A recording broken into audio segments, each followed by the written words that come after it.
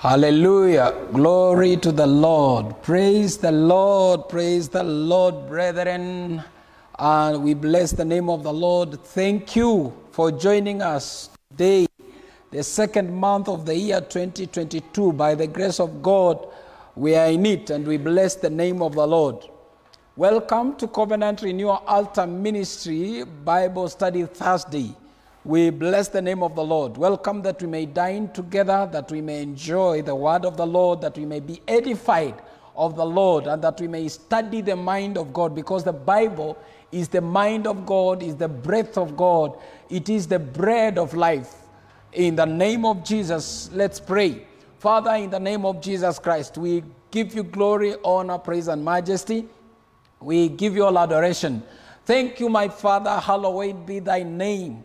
Your kingdom come, and let your will come here, my Father, and perform that which you have intended in this place, through this place, and through your vessels here, Jehovah God, in the name of Jesus. Father, as we pray for every individual that is watching and that will be joining us to watch, my Father God, them that are here, Jehovah God, personally, we give you glory for them. We pray that, Lord, even as we minister, Jehovah God, and as we are ministered to by your word, that let your grace and presence cover us, your anointing, your power be upon us in the name of Jesus Christ. May you take total control in the mighty name of Jesus. We declare that this word will bring deliverance, will bring healing and salvation in the name of Jesus, and that this word, through this word, we will hear your voice that is speaking even as at now, because you are the living God, the Lord who reigns, the Lord that was,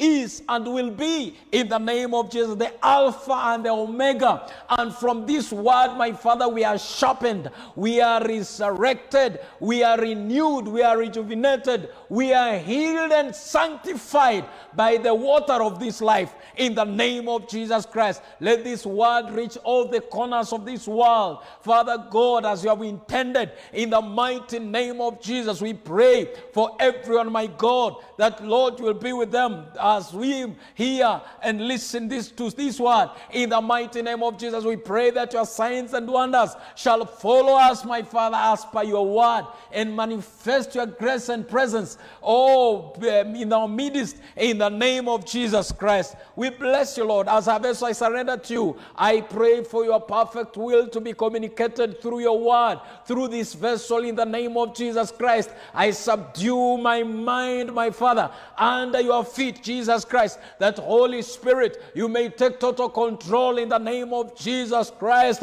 I disappear that you may appear. I hide behind the cross that, Jehovah, you may be seen. Jesus Christ, the Son of God, may be seen, my Father God. This voice, my Father, you are taking it to use it for your glory, in the name of Jesus. Father, be praised, be glorified, and be honored even in this place. In Jesus' mighty name we pray. Amen and amen. So once again, thank you so much for joining us. We have been studying the book of Haggai. In the last session, we studied Haggai chapter number 1, and we finished off chapter number 1 of Haggai.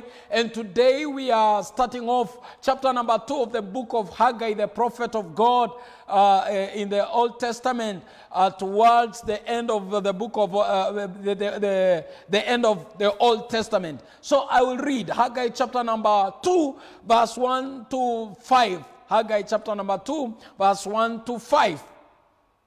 The Bible says, on the 21st day of the 7th month, the word of the Lord came through the prophet Haggai. Speak to Zerubbabel, son of Shealtiel, governor of Judah, to Joshua, son of Jehozadak, the high priest, and to the remnant of the people. Ask them, who of you is left? Hallelujah. Who of you is left who saw this house in its former glory? How does it look to you now? Does it not seem to you like nothing? But now be strong, Zerubbabel, declares the Lord. Be strong, Joshua, son of Jehozadak, the high priest. Be strong, all you people of the land, declares the Lord, and work, for I am with you. declares the Lord Almighty. This is what I covenanted with you when you came out of Egypt, and my spirit remains among you. Do not fear. I'd like to repeat that portion. Verse 1 to 5 of Haggai chapter number 2. On the 21st day of the 7th month, the word of the Lord came through the prophet Haggai. Speak to Zerubbabel, son of Shealtiel, governor of Judah, to Joshua, son of Jehozadak, the high priest, and to the remnant of the people. Ask them, who of you is left who saw this house in its former glory? How does it look to you now? Does it not seem to you like nothing? But now be strong, Zerubbabel, declares the Lord. Be strong, Joshua, son of Jehozadak, the high priest.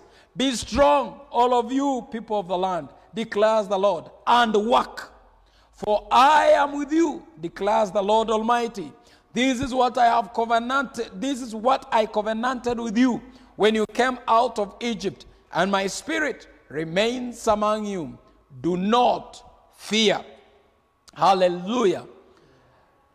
The Lord God Almighty revisits his people, the remnant of Judah, under the leadership, the priestly leadership of Joshua, and the kingly leadership, or under the governorship of Zerubbabel, son of Shealtiel. And we dwelt for some time on who was Zerubbabel and who was Joshua, the high priest, in chapter number 1, as we were beginning the study of this book. And so I'll not dwell so much on that. But then here, God is revisiting his people. He had talked to them in chapter number 1. Remember the way he told them that they should stop excusing themselves and giving excuses that it wasn't time to reconstruct the temple. And he reminded them that he was with them. He had told them to give a careful thought to their ways, because they had left the house of the Lord in ruins. And he commanded them now to rise up and go up the mountain and collect timber and come and build the house of the Lord, so that they may not just enjoy the ambience of their beautiful, expensive, paneled houses, kingly houses that they had constructed, yet giving excuses about building the house of the Lord. Praise the Lord. And so he had talked to them, and we saw towards the end of chapter number 1 that for sure these people obeyed. They accepted, and God reassured them that he was with them. He told them that he was with them even as they were rising. And the Bible says that he stirred their hearts, the way we studied in the final verses of chapter number chapter number 1. And if I may just read there quickly, verse 13. Chapter number 1, Haggai, verse 13. Then Haggai, the Lord's messenger, gave his message of the Lord to the people. I am with you, declares the Lord. So the Lord stirred up the spirit of Zerubbabel, son of Shealtiel, governor of Judah, and the spirit of Joshua, son of Jehozadak, the high priest, and the spirit of the whole remnant of the people. They came and began work on the house of the Lord Almighty, their God, on the 24th day of the 6th month in the 2nd year of Darius. So we left it at that point, that now these people obeyed, and they did not just listen to the prophetic voice. They did not just listen to Haggai and kept quiet, but they did something about it. They made a decision. They resolved. For sure, they gave a careful thought of their ways, as God had instructed in verse number 7, and also later on.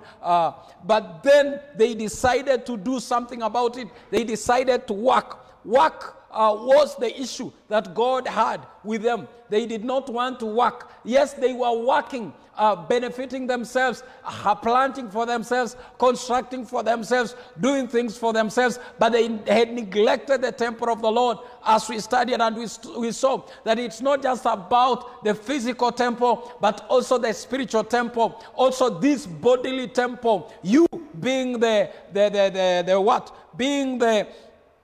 temple of the Holy Spirit. Jehovah God decided, he told them to go and do that work, and they decided that we will do the work. And so after they had accepted to do that work, now he comes again with another voice. He comes again to speak to them. He comes again.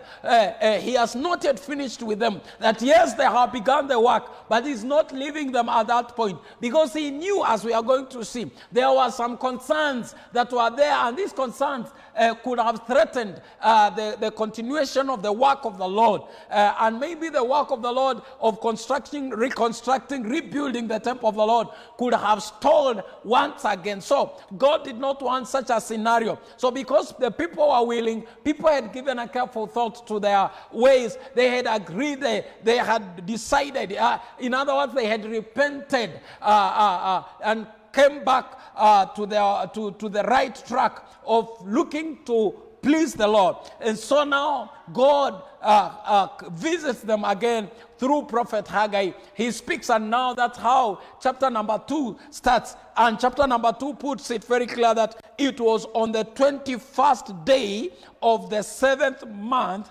on the 21st day of the 7th month. This 7th month, before we continue, has got something. It's good to understand the background of this 7th month that the prophet Haggai is speaking. This 7th month, it is around October 520 BC. October 520 BC. And remember, in chapter number 1, when God is coming to speak for the work of the Lord to start, in chapter number 1, it was in around August, the same year. So the 7th month, that is the Hebrew calendar, and so it was around 520 BC in October. And when you go and study about that particular month, it was a season of the feast time. It was feast time. It was the feast season.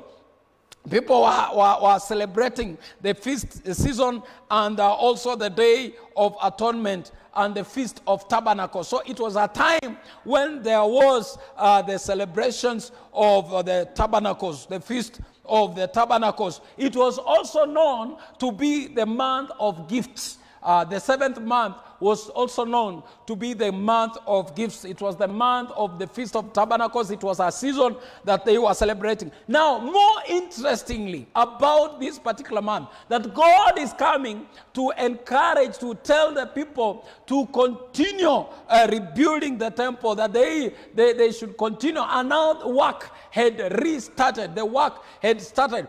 It is the same during the same season. It was during the same season that the temple, the first temple, was finished in 2 Kings chapter number 8, verse 2. That it was during that time that King Solomon was dedicating the same temple that was now later on destroyed, and now it is being reconstructed. God wants it to be reconstructed. It is during the same season. That will speak to you so many things, that it is not by coincidence. It's not coincidence. God had programmed his plans for the temple in a very meticulous way. And so this happens during almost the same, during the same season, the season in 2 Kings. And as you'll read in 1 Kings chapter number 8, verse number 2. It is important to understand the context of these verses because we are doing a Bible study. Other than just running with the scriptures, it's good we understand that context. Hallelujah. So in 2 Kings chapter number 8, verse number 2, the Bible says, all the Israelites came together to King Solomon at the time of the festival in the month of Ethanim. the 7th month. Now you see, it is during the same kind of season that now God comes years later, more than 66 years, that's so many years later. He comes now, he's speaking about this temple that was dedicated in such a season. It is another similar season that this temple has to be rebuilt once again. The work has to continue. I thought it important that we understand those seasons of the Bible. Now, it is during this time that the word of the Lord comes through the prophet Haggai. It is not any other prophet. God still uses Haggai to bring another message that God is building on what he had spoken in chapter number 1. He is building on that as we see in verse number 1. Now, in verse number 2, he says, "Speak to Zerubbabel, son of Shealtiel, governor of Judah, to Joshua, son of Jehozadak, the high priest, and to the remnant of the people. Ask them." There are questions to be answered here. There are questions that God brings at play. There are questions of which, if you look at these questions, it means there are some things that had been going on in the midst of these people of Judah. Maybe they were asking themselves some questions based on what they were seeing compared to the temple, the majestic, magnificent temple that Solomon dedicated in 2 Kings.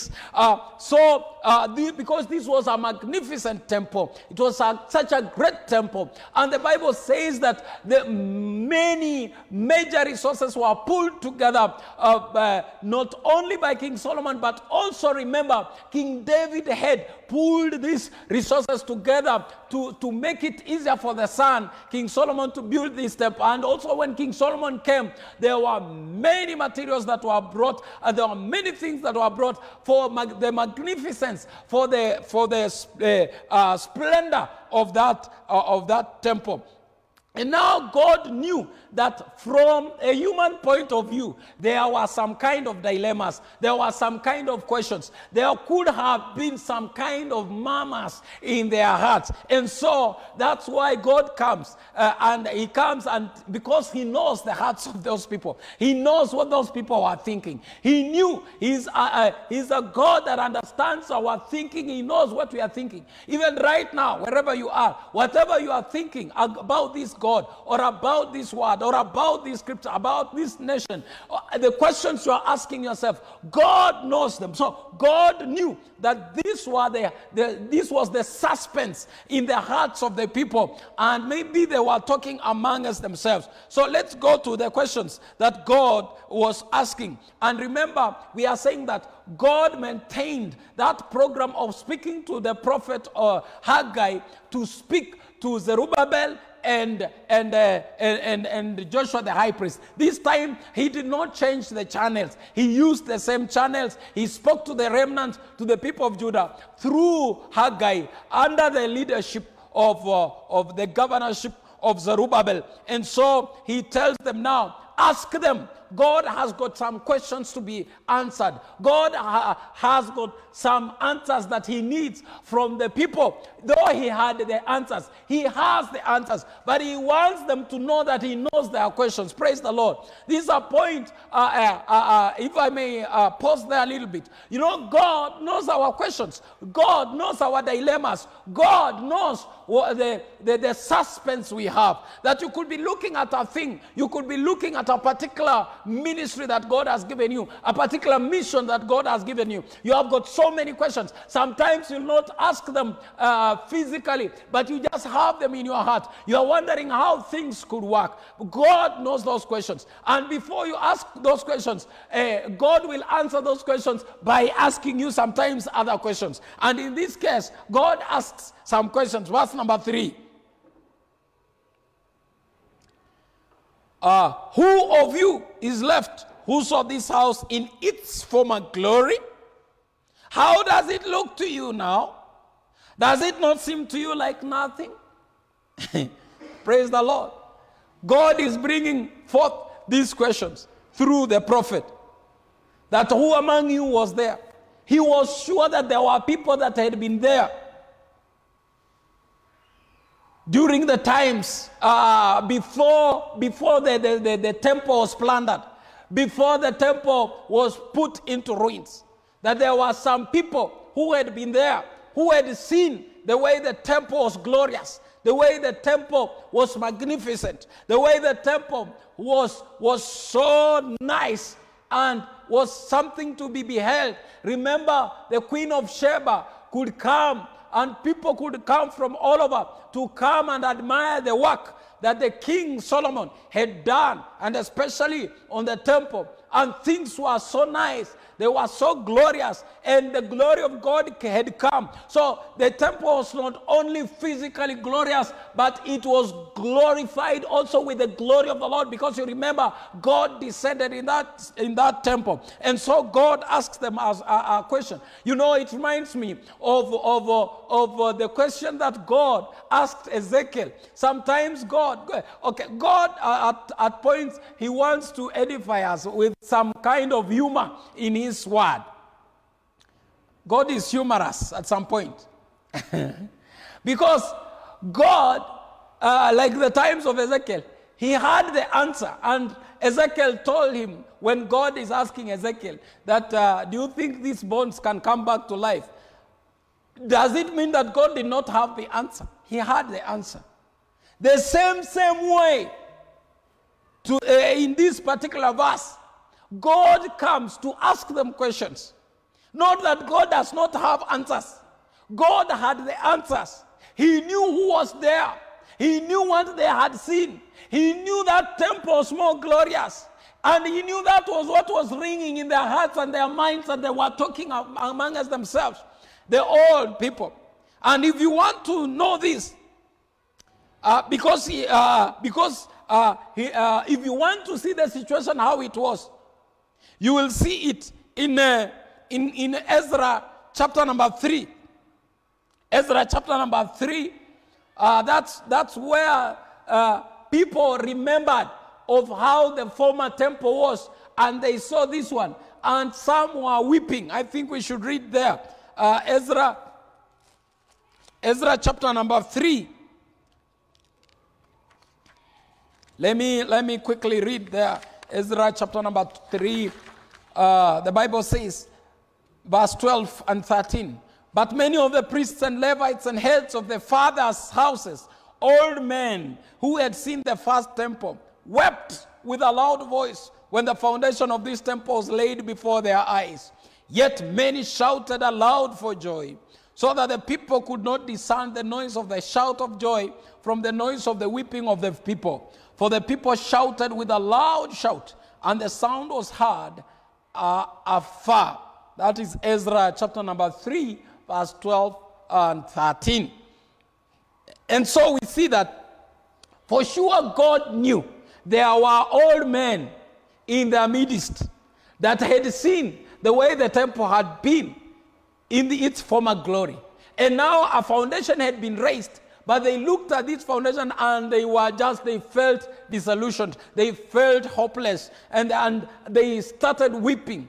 When people are shouting for joy because this is a great achievement, finally we are starting off the work of the Lord. We are rebuilding the temple. Even after coming from captivity, we are rebuilding. The young generation, they were joyous, they were happy, they were celebrating that we are on course, we are doing something. We under the leadership of the servants of God.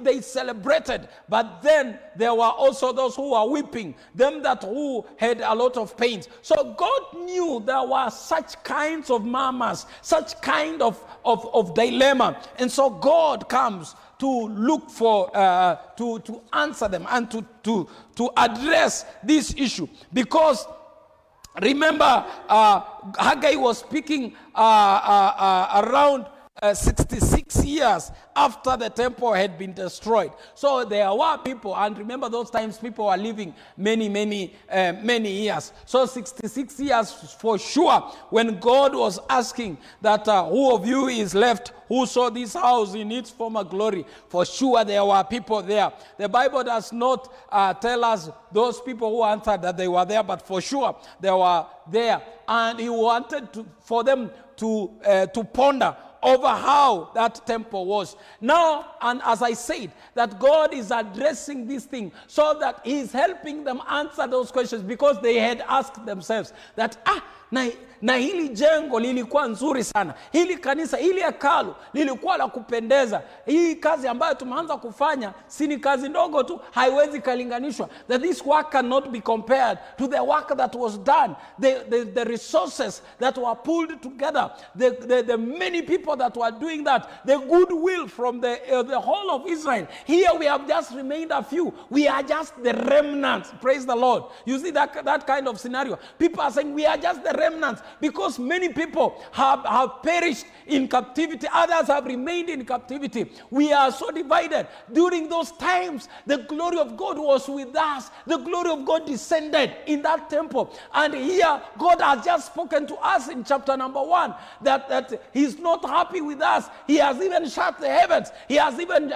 shut the ground. There's no rain. There's no dew. And he has just spoken to us. We have just started the work. Yes, he has said that he's with us. But when we see, it is not like the times of King Solomon. It is not like the times, those times, even the young ones who had been told about the temple by their grandfathers and their parents. And so they knew. So there were some people, there were those who were shouting with joy because they were happy, but there were those, even the young ones, who were pessimistic, who were looking like they were in a dilemma, they were in a suspense. They didn't know whether that work will continue or not. They were thinking it is even better just to stay back. Who knows, maybe it's one of the reasons that had made them to relax and leave the temple in ruins, because they imagined hata tukianza hii kazi hatutafikia mahali Sulemani alikuwa amefikia, hatuna watu wengi. You see, there were so many good reasons for them to be discouraged not to do the work, but these are the reasons that God has come to address. Hallelujah.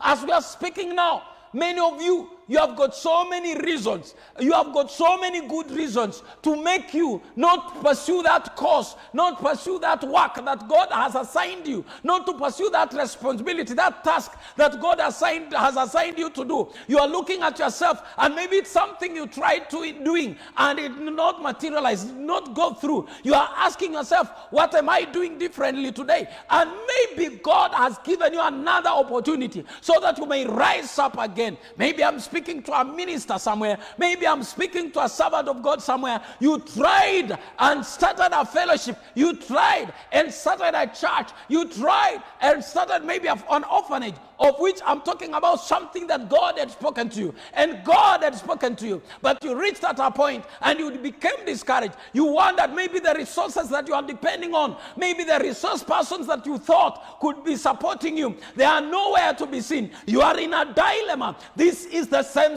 dilemma that the people of Judah were in. They were looking at themselves and saying, yes, we have started the work. Yes, God has said that he's with us, but we are not in large numbers like the times of Solomon. We are just remnants. We are just the weak ones. Maybe the strong ones had been captured and remained in captivity so that they may work for the captors.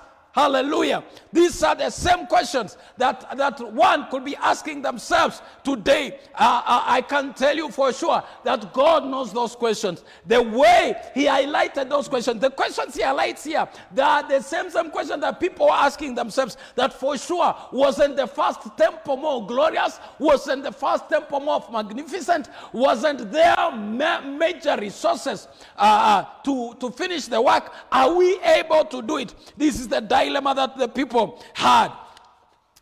Thinking of that majestic temple, the people were they were in a kind of a dilemma. But then as God has asked those questions, and for sure we have seen that, yes, it is true. There are people that were there during that time, and the temple was more glorious. The temple, it could seem like it couldn't be compared. It could be nothing compared to that temple. But then hear what God has in this particular one.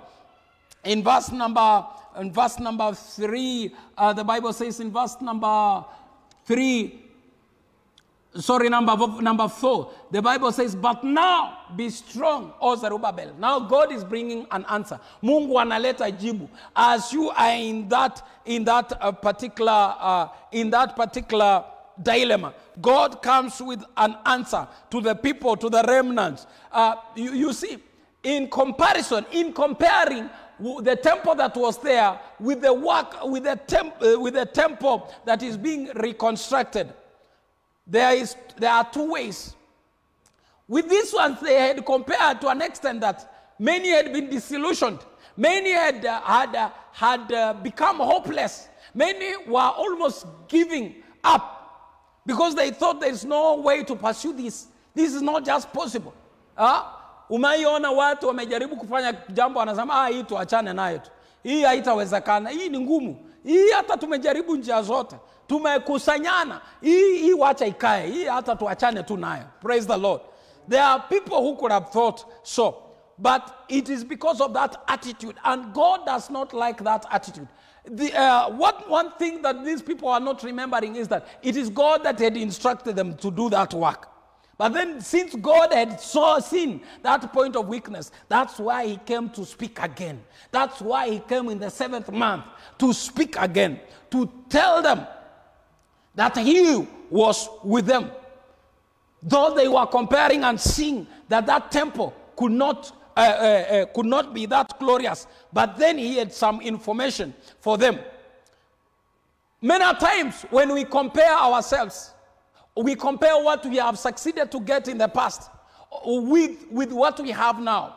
Or we compare our past glory, the past glory of the work we have done with what we are doing now. Sometimes there are two ways. You will either be encouraged and use it as a benchmark to go higher, or there is an option that you will be hopeless, just as I've said. You'll be hopeless and see that there's no need of doing that. Hallelujah. Sometimes, for example, you can see this in a simple group task. You might be in groups, and different groups have been given a responsibility. Unapata wakati mwingine tumeenda katika vikundi pengine wakati wa retreat, na kuna vikundi kama 3 4, na kila kikundi kimepewa kazi kwamba nyinyi mtafanya hili, nyinyi mtafanya hili, nyinyi mtafanya hili, ama mtafanya the same thing. Mostly ile ambayo huwa ninaona wakati mwingine mnachanganyishiwa magazeti, kila mtu anaambiwa, kila kikundi mnaambiwa haya, organize hiyo magazeti, organize haya magazeti. Unaona kuna wale ambao watafanya haraka sana, within a minute or 2 minutes already hiyo kitu iko tayari. Sasa kama vikundi ni 3 ama 4, kuna wale ambao wataconcentrate, watafanya polepole lakini wana concentrate. Na kuna kikundi kingine they will dwell so much on hearing ile kikundi yenye napiga kelele sana, tumemaliza. Lakini hii kikundi hao wana concentrate kwa hizo sauti. Hao ndio watakuja mwisho, because wanakuwa worried, wale washamaliza, wana disorganize, wale washamaliza. So that's the danger of comparing what we are doing with others. Comparing with an attitude of competition. Comparing with an attitude, and not just competition, but negative competition, unhealthy competition. It stagnates us. It makes us not to continue on the purpose that God has given us. Or at times it will make us to be copycats. Tunataka tufanye kile ambacho huyo mwingine anafanya because it seems to be working more. You leave your area of specialization. You leave the area that God has called you. You leave, for example, God could have called you as an evangelist. But then you look at your friend, maybe a classmate, your schoolmate, who is a pastor. He's a pastor in a church. And you see, unaona kama he's more comfortable, she's more comfortable. And so you want to lose focus. You say, hata yule nilikuwa ninamshinda darasani, na amefaulu kuendesha hilo kanisa namna hivyo. Si hata mimi nianzishe. Niache kuzunguka na uinjilisti na kwenda kwa mahospitali. Bwana Yesu asifiwe. There is that temptation. There is that temptation to compare ourselves to what others are doing. And instead of using it positively, it discourages us. It stops us from looking at where God has, forgetting that it is God that has called us. This is the danger that these people were going into. That's the wrong mentality. The mentality of that brings the discouragement. Instead of being as a benchmarking point, it becomes a point of hopelessness. It becomes a point of discouragement and negative competition, negative attitude, and sometimes it brings some kind of resentment. It brings some kind of rebellion in our midst. Why? Because we think ours cannot work. This is the danger that the people of Judah were facing. They saw that the temple they were constructing, though it was God that had commissioned them to reconstruct, but there was a danger that it could not be like the other one. And so there was the threat of being people being discouraged to continue working. Just the way today people might just decide that we will not work. If I may use the political example today, you will find that, for example, in your area, you will find that it is so and so who will be vying, and so, maybe 2-3 people that you know they are not, they have not been working or something of that sort. So instead, utapata wengine wanasema hata sitaenda kuchukua kura kwa sababu mimi hakuna haja nipige kura. So it's the same scenario. You find that some people, they will choose not to continue working. Why? Because they think it will not end anywhere. I'm emphasizing this so that we may see as to why God came and asked these questions. And he had an issue with them. And this kind of mentality is like the one that that was in Numbers chapter number 13. The case about the 12 spies. The 12 spies, they went together with Joshua and Caleb. After doing a survey, yes, they saw the land was full of milk and honey. They got to a point where there were a lot of grapefruits, and they picked some. But then when they came back, there are those who capitalized on reporting about the negative things they saw, the fears they saw. And in reality, the fears were there. But then Joshua and Caleb, because they knew, they understood that the one who had sent them, the one who had covenanted with Abraham, the one who had agreed with Moses that for sure these people will go to the promised land, he was there and he was in charge. And so they decided to see things from the perspective of the author of the journey, rather than from the perspective of a human eye. Praise the Lord. That's now what makes difference. That's where the Bible says the just shall live by faith and not by sight. It's not to mean that you will be blind on realities. You will see them, but you will see them from an angle of faith, that though this one is here, though this work is so much, though this rebuilding will cost a lot, but then I choose to look it from God's point of view, because it's God who has spoken and God will deliver. He is the author and the finisher. And he says that he has called us. And because he has called us, he will see that which he has started in us come to accomplishment. So that's the difference between walking by faith and walking by sight. And so, in other words, God was calling the people of Judah, the remnants, under the leadership of Zerubbabel and Joshua, that it was time they should look things, or they should walk not by sight, but by faith. There are those that had seen sight, and they were seeing sight, but that there was that which God was seeing, and he was speaking faith. Praise the Lord.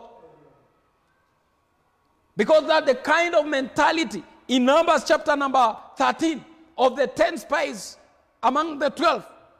It actually brought chaos in the camp. People began weeping. People began crying and wondering why God was allowing them. God through Moses. And actually at that point they were just seeing Moses. That it was the fault of Moses. Wondering why Moses was taking them to a land where there were giants of people. Though there was honey, but they would seem like grasshoppers before them. The grasshopper mentality, hallelujah. The grasshopper mentality will stagnate you.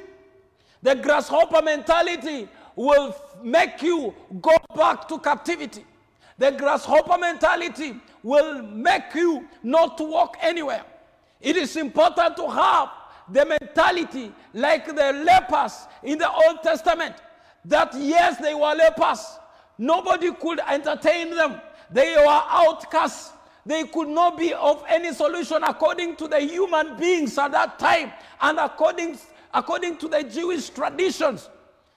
The lepers could not be of help, especially where battle is concerned. But the Bible says that the lepers encouraged themselves and said, we shall go. They did not know that they were the vessels that God wanted to use. No wonder the Bible says that God will use the weak to ashame the strong. Praise the Lord. Yes, God had intended to use those lepers when they said that we will go. Now, very healthy people, chosen people, strong people, having gone on a journey, they had a grasshopper mentality. But then 4 lepers who were inspired by God, lepers of whom they were outcasts. Therefore, even if they say that God has spoken to us, wangeliambiwa, you are unclean. How can God speak through an unclean thing? But God changed the way he does things. He used the lepers to bring victory to Israel. Praise the Lord. And so when we compare ourselves, how are we comparing ourselves? Are we comparing ourselves so that we may, are we comparing ourselves or comparing the things we are doing with others so that we may have, if they are higher than us, we may use it as a benchmark? Or we are comparing ourselves so that we may be discouraged? Or sometimes we are comparing ourselves so that we may look for ways to leave our own task and go and bring the others down, because there is also that negative influence. Because such comparison, as I've said, it brings hopelessness. Oh, we can no longer go. We cannot make it. It's better we leave. Afadhali to watch. Let us not waste the small resources, the few resources that we have. This is what God was fighting. This is the kind of mentality. God had brought them from captivity, but he was also removing captivity from their heads, from their minds, from their hearts. God has taken you from the captivity of sin, from the captivity of mediocrity. It is high time you allow God to remove that captivity from your heart, from your mind. Just as Paul says in Romans chapter number 12 that we have to renew our minds, that we should not conform to the standards of the world, but be transformed by the renewal of our minds. And so, when you get yourself getting into the temptation of comparing yourself to others, or comparing what you used to do to what you are doing for the Lord, watch out so that it may not make you fall. It is supposed to push you forward. It is not supposed to make you. Remember these people, as we have seen in Ezra, they were weeping, they were in pain. Hasa wangelipona siku gani? Na ni Mungu mwenyewe amenena, amesema ya kwamba niko nanyi, rudini mkaenda kujenga hekalu. Mungu alikuwa amejua ni kweli kwamba hekalu la kwanza lilikuwa la utukufu zaidi. Lakini ni yeye ambaye alimpa Sulemani hekima. Yeye ndiye alimpa uwezo na amali ya kuweza kuhakikisha kwamba hekalu linaendelea, akampa watu. Huyo Mungu ndio alikuwa amewanenea kwamba pandeni milima, mkaenda mkalete mbao ili mjenge upya hekalu. Kwa hivyo hakukuwa na haja ya kuomboleza kuhusiana na lile. Ni kweli kwamba wangelikumbuka waseme na kweli lilikuwa la utukufu, lakini sasa tufanye kazi. Bwana Yesu asifiwe. And it should be remembered, as I've mentioned, that the reconstruction was commissioned by God himself. Right from the way we have seen in Ezra, that God moved the hearts of the kings. The way we have seen in Haggai, that God touched and moved and stirred the hearts of people. God did not stir the hearts of people so that they can be there hopeless. God does not begin a thing and leave it at that. God is not afraid of the process. He is the owner of the process himself. When God puts it in your heart or amongst people that this is what you are supposed to do, as much as before men, before your own eyes, it might seem to be a mountain, but God has spoken. The only thing you need to do is make sure that it is God that has spoken and that you are doing it the way God wants it. Other things, leave it to him. Let us stop the grasshopper mentality. We are just grasshoppers before it. That thing is a mountain before us, that it will not move. And in the course of this, also the enemy gets an opportunity. We are now talking about today. Just like that time, the enemy gets an opportunity when he sees that unajurumia. Unajua kitambo nilikuwa na ubiri moto unashuka kitambo. Nilikuwa ninaenda house to house. Kitambo ningefunga na pray and fast siku 21 nikikunywa tu maji peke yake. Nikikumbuka hizo siku, when I remember those days, I don't know, hata siku hizi siombi, hata hakuna haja niendelee na wokovu. No! Don't weep over the past glory. The God of the past glory is the God of the present glory. He is the God of the next glory. And he says he will take us from one level to another. Wake up, somebody, and work. Amen. Praise the Lord. Amen. So do not allow the enemy to take advantage. Just the way the enemies wanted to take advantage during the times of Nehemiah, when the wall was being reconstructed. And these people, the enemy used the voices of the army of Samaria. He said, what are those feeble Jews doing? Will they restore their wall? Will they offer sacrifices? Will they finish in a day? Can they bring the stones back to life from those heaps of rubble, burned as they are? Tobiah the Ammonite, who was at his side, said, what they are building, even a fox climbing up on it, will break down the wall of stones. Hear us. And now let's see the response. In the midst of such hopelessness, in the midst of such discouragement, in the midst of seeing mountains before your eyes, what happens? How did Nehemiah respond? This is how Nehemiah responded in verse number 4. He did not go and answer them at that time. He knew who had called.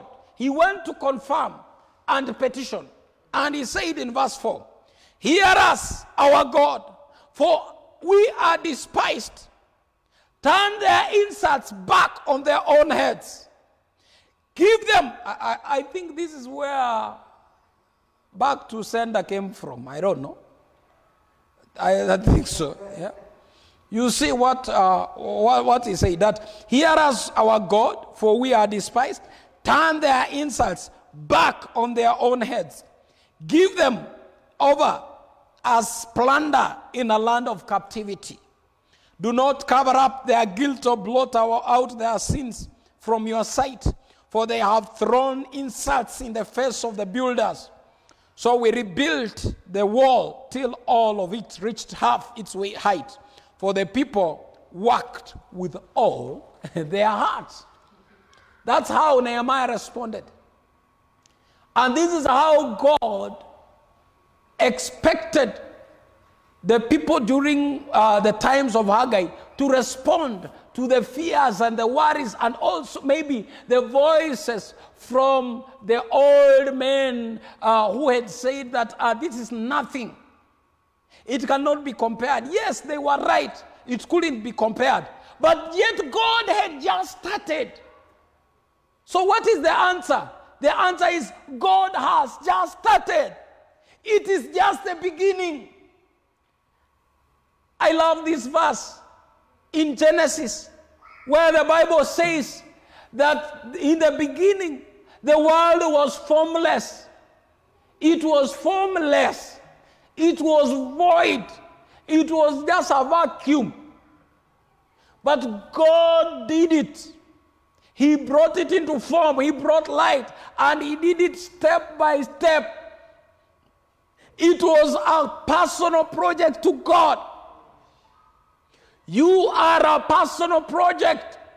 The work that God has, I'm using this, the work that God has commissioned to you, it is of His interest.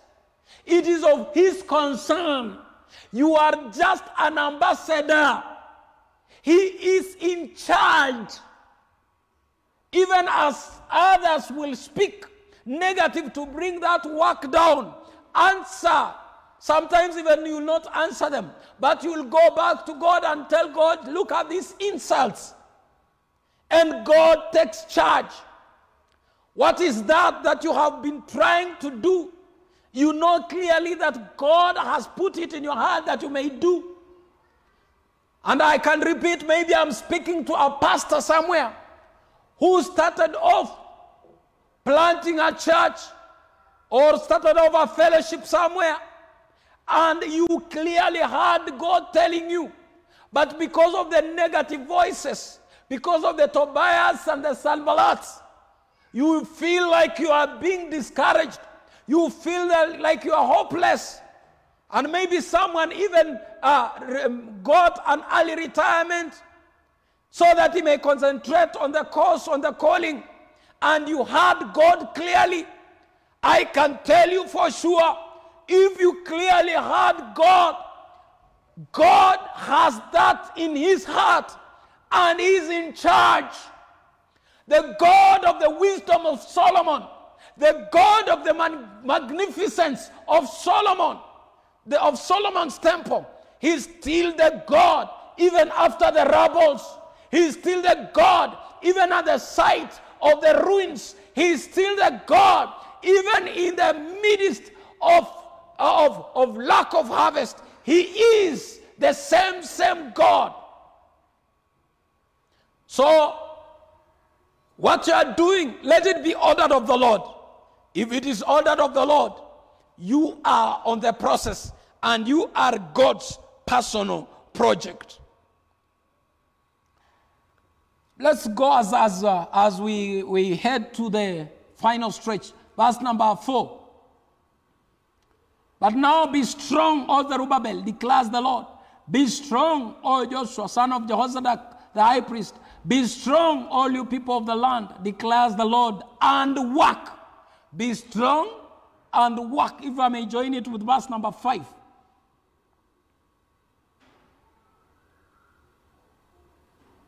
This is what I covenanted with you when you came out of Egypt, and my spirit remains among you. Do not fear.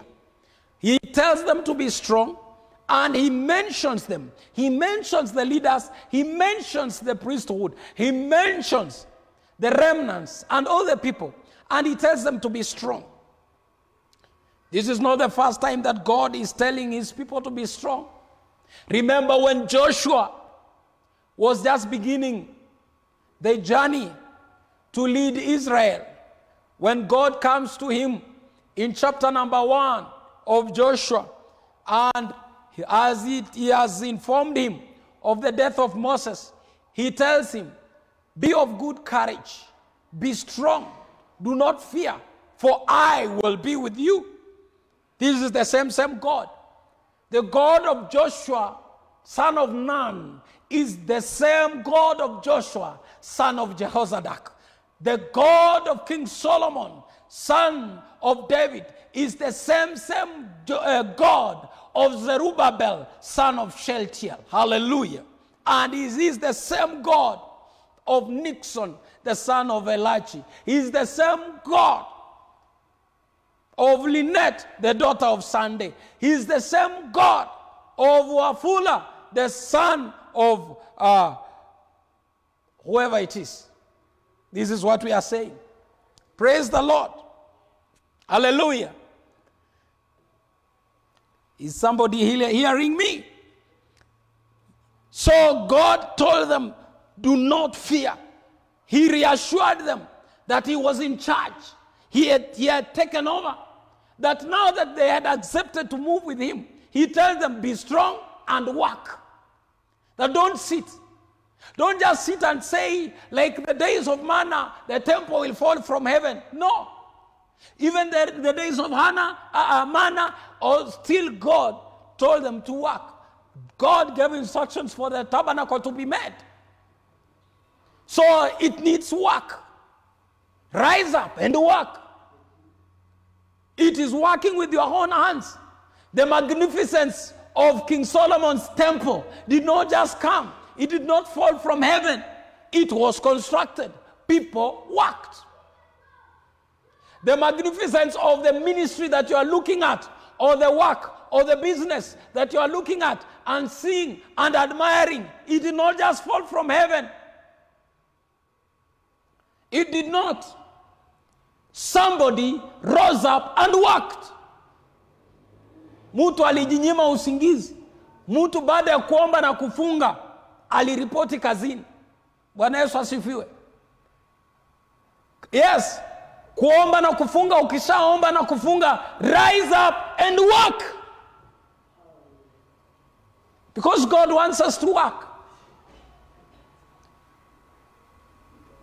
Tukishaenda tumeomba na kufunga, tunahitaji kufanya kazi. Tukishatubu dhambi na tumegeuka, tunahitaji kufanya kazi. That's how the magnificence will come. That's how God will beautify his temple. So we will not just sit and wait. And so God was telling them not to just feel dissatisfied because of comparing the temple with the former temple. But he was telling them that they have to arise and work and not to fear, with a courage like that of Joshua, with a courage like that of Nehemiah. You remember, if you read that book of Nehemiah, that people were building. In one hand is the tool or the material to work, and in another hand is a weapon to fight. Hakuna kupumzika, hakuna kulala, hakuna wakati wa adui kuja kupanda magugu. Usimpe adui nafasi ya kuja kupanda magugu. Magugu ya kukudiscourage na kuambia kwamba wewe hakuna mahali kwingine unaweza enda, wewe kuisha. Rise up and work. Magnificent things are not just received, they are worked for. They need people to be strong. They need people not to fear. They need courageous people. God works with the courageous people. Yes, he uses the weak to shame the strong, but then he manifests his strength through the weak. He needs people to rise up. He needs people to have the faith like of the lepers. He needs people to have the faith like of David, that when people have ran into the caves, the whole army has run into the caves. He wants a David to rise and do things with diligence and even want to do exceeding. God had not programmed David to build a temple, but David did great things for the purpose of the kingdom, to an extent that he wanted himself to build the temple. But God said, no, your son will do that. Fanya mambo mpaka Mungu akwambia, hey, metosha sasa. sio kwamba unafanya mabaya, lakini season yako nimekupatia wewe, nimekupangia ufanye hii. Umeifanya nini? Umeifanya nini hadi unaona kwamba hii hata Mungu atasema yenyewe nimefanya. Just the way during the times of Moses, when people were giving towards the construction of the tabernacle, they gave until Moses told them, yeah, it's enough, it's enough. So whatever you are giving yourself to for the purpose of the work of the Lord, do it to an extent that God can get to a point and say, hey, my son, my daughter, you have done it. Sasa yako yenye nilikuwa nimesema ufanye imeisha. Hey, wow, hallelujah, praise the Lord. But that you cannot do that if you don't change mentality. You have to understand that, remember here, God reassures them. He tells them, I am with you according to the word that I covenanted with you when you came out of Egypt. And as I've just said, that you know God is the God. He's the one who had instructed them in chapter number 1. That you go and do that work. Now he had instructed them. There was no cause to worry. So he was reminding them that I am the one who has initiated that work. I'm the one who has commissioned. I'm the one who knows that the former temple was glorious. But then I have told you, you have just begun. Wake up and work. Rise up and work. I am the one who covenanted with you, with your forefathers, when they were coming out of Egypt. So I cannot leave you halfway. This is what God was assuring me. God is assuring you today that he will not leave you halfway. He has to accomplish that which he started. Just remain inclined to his voice. Just remain listening to his voice. As I've said, that he said that I am with you. So he has assured us that he is with us. He's assuring you. He assured the people of Judah that he was with them. So there was no excuse of any kind. So when we embark on God's work, we are not alone. He's with us, just as he assured Haggai. His spirit is with us. He has said in verse number 5 that his spirit is with us. He has an interest to take care of. Akona haja ambaye anataka kushughulikia. Akona mradi ambao anataka kufanya. Akona mpango, na huu mpango anataka kumaliza. He will nurture and protect his interest. He will defend his interest. That's why he's reminding us, and he reminded them that he covenanted with them. And so he was telling them that there was no need to continue weeping and crying and being hopeless and disillusioned and being discouraged because of the past glory. Because the same God of the past magnificence and glory was the same God that was speaking to them and telling them, yes, let's go. God couldn't have allowed mediocrity to be seen on his house. Mungu hakutishika. And he is the same God even today. The same God who enabled King Solomon to build that glorious temple with great splendor was the same God who was enabling Zerubbabel. Let us know that God had not run out of ideas. And even today, God has not run out of ideas. Neither has he run out of resources. We therefore have no excuse not to do his work. Hatuna kisababu cha kusema hatutafanya kazi yake. Hatutaendelea na huduma, hatutaendelea na wokovu, hatutaendelea na kujenga hekalu lake, hatutaendelea na kuendeleza ufalme wake, hatutaendelea na kuhubiri. Hatuna sababu yoyote, maana ametuita. Yeye ndio mwenye rasilimali, yeye ndio mwenye fedha na dhahabu. Ametuita na ametuhakikishia yuko nasi. The only thing you can be asking God, God, are you still with me? He reassures you, yes, I am with you. Then you continue. Nothing else, as long as he's with you. And as I've said, he does not run out of ideas. That's why he said in Isaiah chapter number 43, verse number 18 and 19, this is where we are finishing. Isaiah chapter number 43, verse 18 and 19. The Bible says, forget the former things, do not dwell on the past. See, I am doing a new thing. Now it springs up. Do you not perceive it? I am making a way in the wilderness and streams in the wasteland. Hallelujah. That God is doing a new thing. Yes, he had made that temple glorious, but he's doing a new thing, newer than that. Even in your personal life, that which had stalled and you have dedicated it to God, just rise up and work. He's doing a new thing. Something new is springing forth. He has not run out of ideas. He's the God of all wisdom. He's the God of all power. He's the owner of resources. 1,000 cattle on the hills belong to him. Silver and gold belong to him. Do not fear. Be strong. Be encouraged. And rise up and walk. Hallelujah.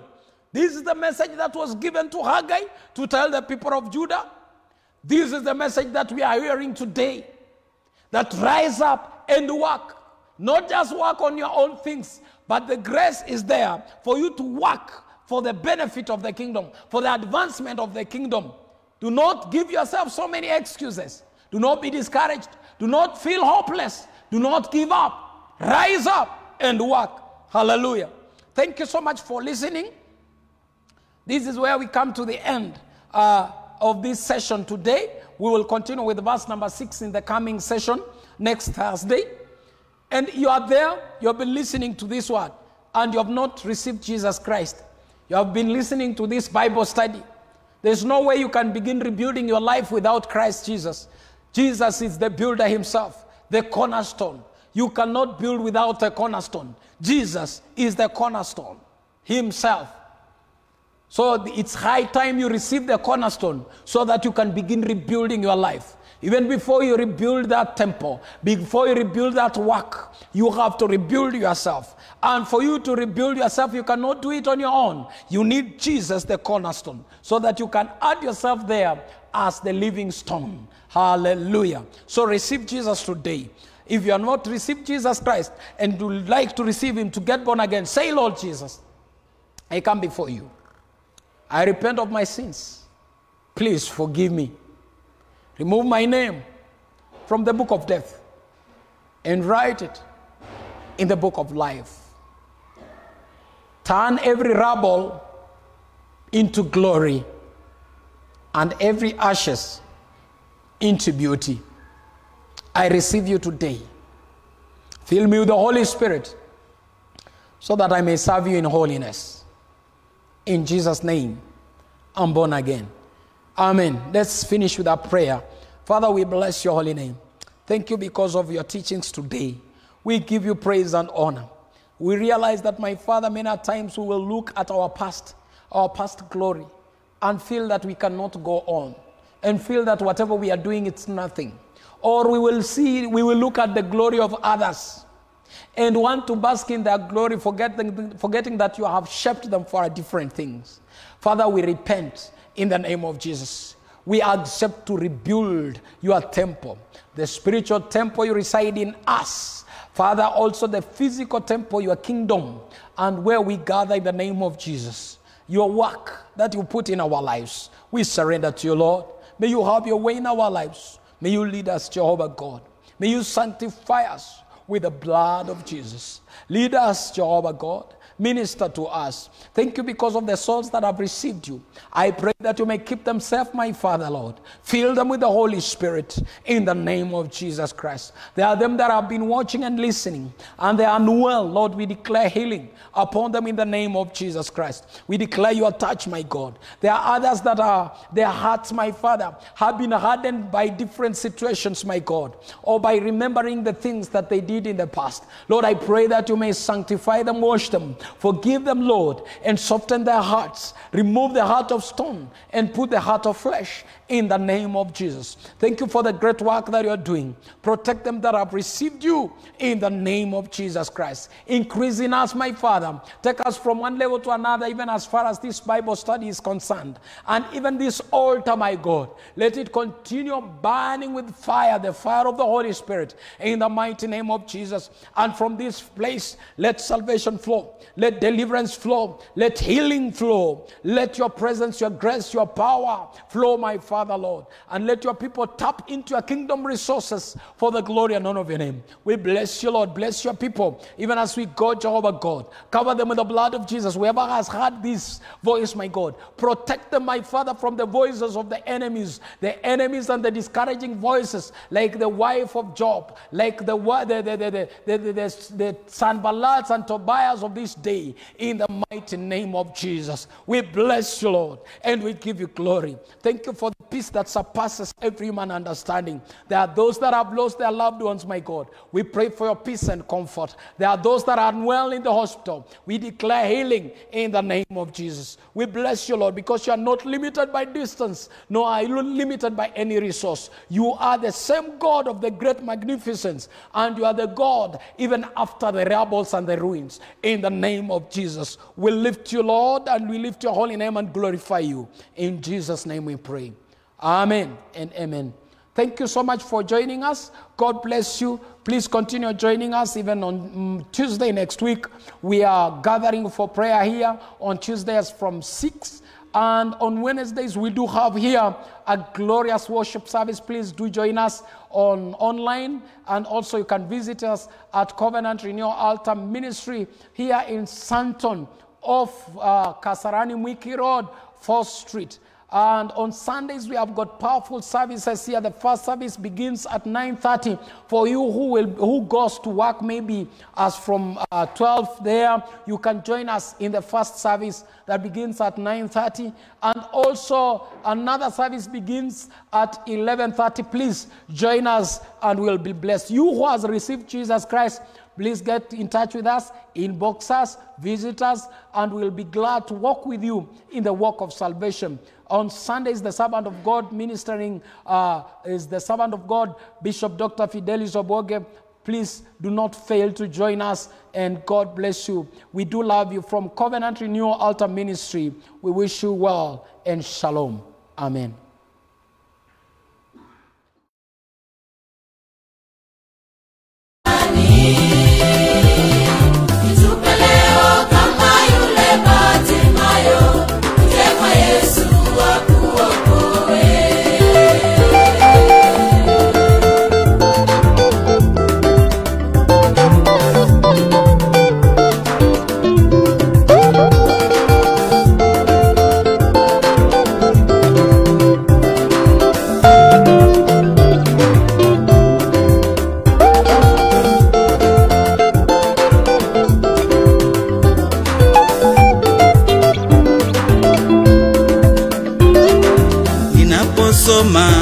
Neno lako Baba, ninaomba ukayafungue macho yangu, ukaniongoze katika ukweli wako Baba, na kunipa moyo wa kukuabudu.